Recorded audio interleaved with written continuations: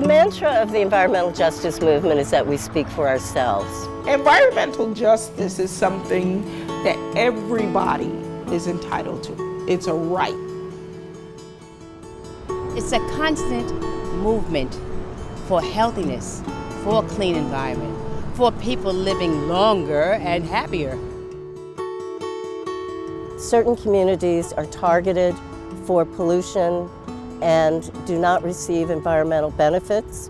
Those communities are generally communities of color and low income around this country.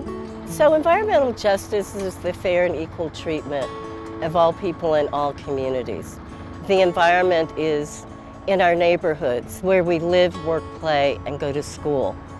For the past 28 years, WE ACT has worked with community residents to engage in environmental decision-making that affects their community. The bus depot has been here since like 1930s. We had buses that were, hanging around and just idling. Diesel is a known carcinogen. It exacerbates asthma, heart disease. And I want to live to a ripe old age. The bus depots in northern Manhattan was a prime example of environmental racism, that these communities were targeted. The task force came together for one purpose, and that was to make sure that if they were going to build another bus depot in this neighborhood, it was going to be done right, or we weren't going to let it happen at all.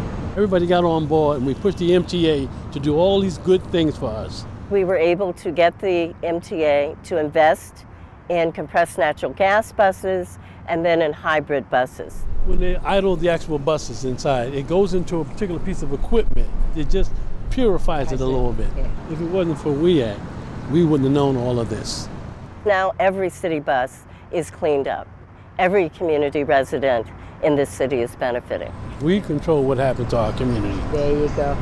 And that's the best part about it. We are very involved in indoor air quality, and so that takes us into the homes of many neighborhood residents in New York City Housing Authority buildings, what we call public housing. We moved to the apartment from hell. Brown and green spots all over the ceiling and going down the walls in the bathroom. That's dangerous for your health. The New York City Housing Authority spends a lot of time patching up problems, but not correcting the problems. You can't simply paint over mold. You really have to go to the cause of the moisture. This became something that was normal to us. My younger daughter, she said, all I've ever known is a moldy bathroom. WE ACT, they said there's no way you should continue living like this. They put us in touch with NYCHA. NYCHA, they knocked out each wall, they remediated the mold.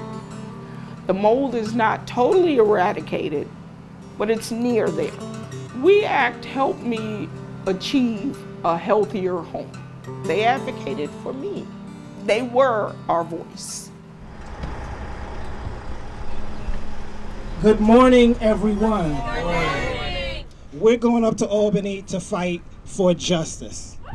So to really make a change in people's lives, we really have to change policy and practice. And so we've been organizing our members to go to Albany to educate our elected officials. I have lived in Harlem almost my whole life. I'm learning more in WE ACT than I thought I came in with, believe me. Hoy vengo más que todo para dejarle un futuro mejor a mi sobrino y a los niños después de él, y lo traigo para que él aprenda también.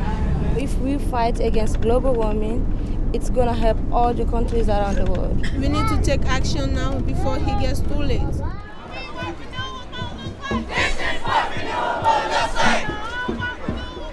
So as we look ahead, creating climate resilience throughout vulnerable communities is our real challenge. Whether it's storm surge, sea level rise, extreme heat events, and we are working to ensure that our communities are ready to meet that challenge. And so we've developed a number of community planning sessions with over 400 community residents and our members to hear what those challenges are and how they think those challenges need to be addressed. And we've now developed a series of policies to have real climate resilience. The environment is not about simply saving trees and polar bears, while that is extremely important, that we save all of our ecosystems. But we also have to realize that there is a human ecosystem as well, and that we must live together in harmony.